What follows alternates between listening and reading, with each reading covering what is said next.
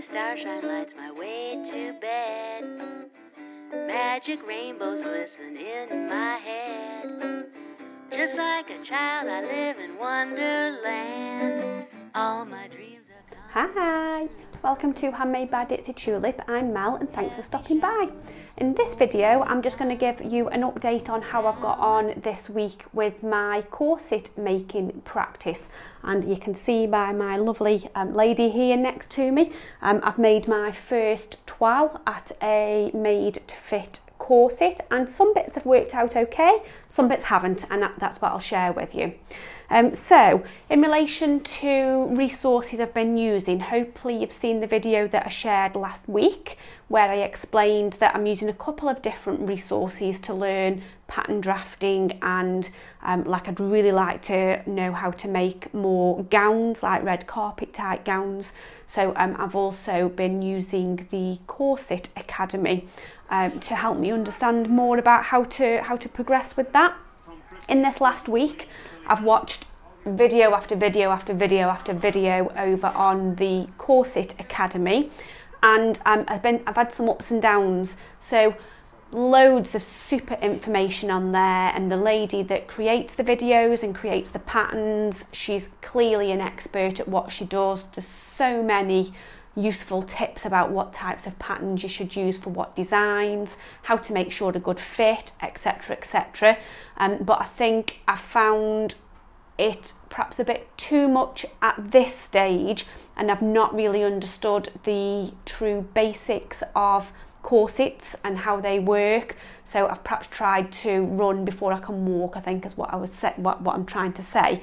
However, I wanted to share with you what I've done so far because it has worked, but then what I'm doing to take a step back and learn the basics as well. So over on the Corset Academy, you're provided with patterns, and you're also provided with a software where you can put in the measurements that you're looking to make, and it will tell you how you need to adjust the pattern. So these are the pattern pieces for this one that I've got here. So it's a 4 curve corset. So I've got the front, centre front, which is this panel here. That is the next panel. Then joined to that is that panel, and then I've got the 2 at the back. What you do is take the relevant measurements and then you put it into the software, and this is what you end up with. So you can see these are the measurements, these are the original dimensions of the pattern. These are my measurements, or the measurements I took for my dress form, and then it tells you here how you need to adjust the pattern, whether you need to come in or out. So here you can see, for example, on the centre front, the bust middle, I needed to take that in, reduce it by 1/2 inch. You can see here from the front side seam, I needed to reduce it by 1 millimetre. The back side seam I needed to extend out by 1.9 centimetres, etc, etc.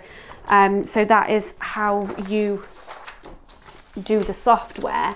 Then what you do is alter the pattern pieces accordingly. So for example, on this one, I chopped off the 0.5 centimetres down the centre front, but I also needed to extend it out a little bit at the bottom there.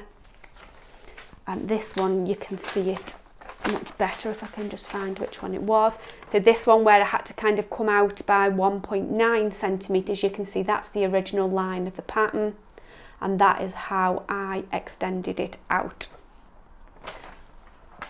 And I think looking at this, the fit has turned out really well at the front. I'm really pleased with this. And the thing with a corset on a dress form is corsets are really made for a human body, because the idea of them is it squishes against a squishy human body, where of course on a dress form there's no give.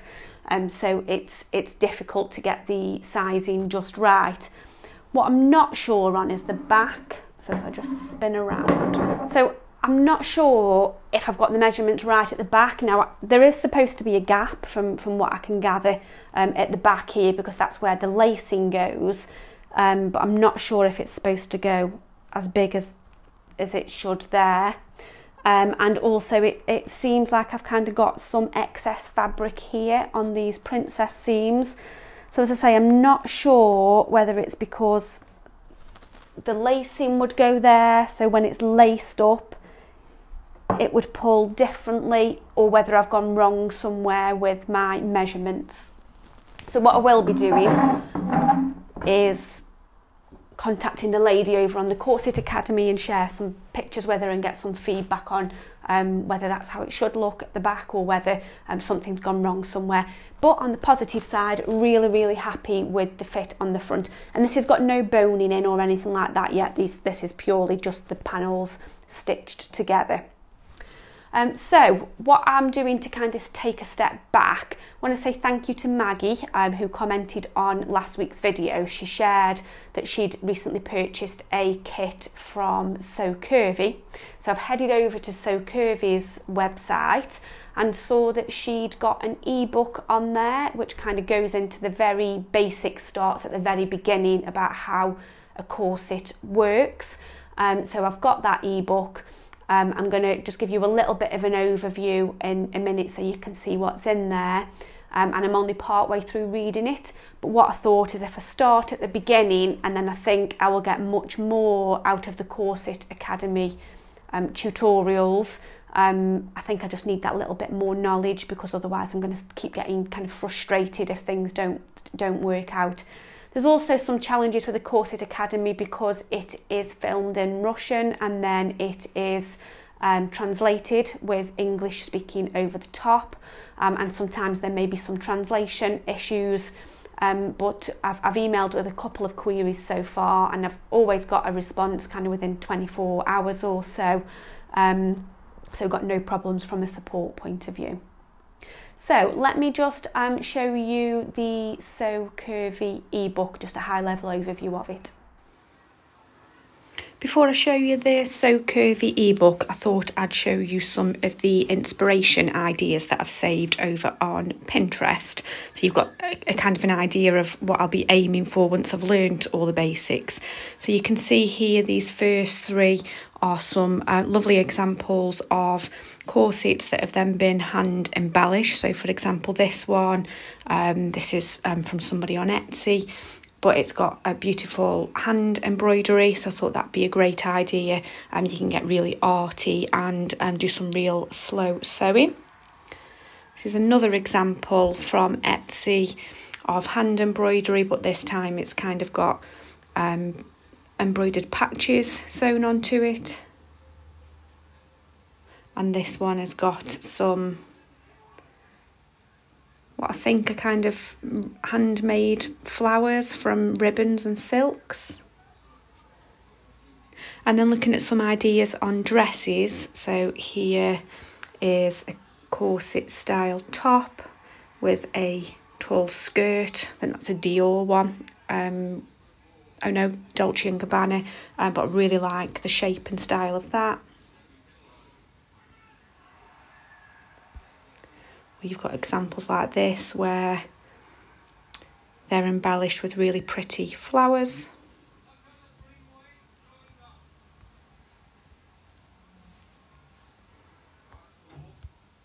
Another example. Here's another one where you've got some beautiful embroidery on a straight skirt style dress with a corseted top. Yeah, so that's it. So that's the kind of ideas that I've got in mind on what I would like to make once I've learned all the basics. So let me now show you the So Curvy book. Okay, so this is the ebook from So Curvy. So it's a fully interactive book. So for example, if you want to go to something specific, you can click on the contents table and it'll take you directly to the section that you want to go to. But what I like about this is it goes through the history of a corset, so what's the purpose of them, etc, etc. And then it goes through kind of the tools that you need, the hardware, how you build the framework, what type of fabric you should use, and some tutorials on working with the fabric. It then goes into the sewing techniques, so the different types of seams. You've then got some of the underpinnings, so taking the right measurements, making a toile, that type of thing. And it then goes into a couple of full step-by-step tutorials on how to make a corset. So I'll just skip through, but what you've also got embedded in the book is videos as well. So for example, here you can see the introduction. If I click on that, the video will play. So in some of the areas of the tutorial, it's really great because you can watch a video on what's trying to be explained. So I will just skip through. I won't show all of it. But here you've got your tools.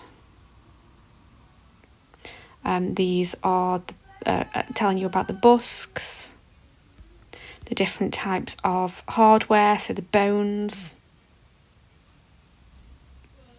It then goes in building the initial framework,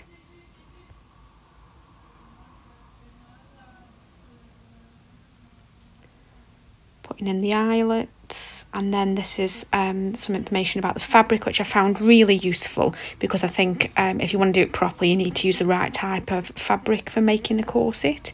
So that was really useful, although quite difficult to get. There's not many people selling corset material.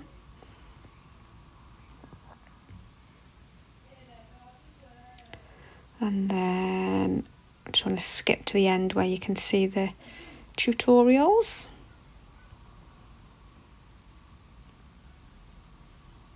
This is kind of how to do the fitting. So once you've made your toile, what you need to do to ensure a good fit, whether you need to take it in or whether you need to expand it out. And then here's the step-by-step elements on how to make a corset, like I say, with a couple of different variations depending on how many layers of fabric that you're using. So that's it. So as you can see, loads of useful information in there, and I think I may even purchase one of the kits, the same as Maggie did, so that I know they've got all the right materials and all the right kind of hardware and things like that. So it may be a little bit pricey buying it all in one go, but I really want to get this right, and I'm having such a good time learning something new. So yeah, that's it. I just wanted to bring you up to date with how I was getting on with the corset making. Next attempt is trying to get one to fit me. The reason why I've decided to do it on the dress form first of all is I'd need somebody else to help me with the measurements, so I'd have to get the hubby or one of my daughters involved with taking my measurements to make it on my own, but I just wanted to have a play and understand how all the different pieces work together. I'm really happy with this front fit. So that's it. If you've got any hints and tips about corset making, or if you've got any good books that you can share, any good YouTube videos or any resources, then please let me know in the comments, because I am on a knowledge hunt at the moment for corset making. So that's it. Have a wonderful week, and I will see you very soon. Bye. All my dreams are humming.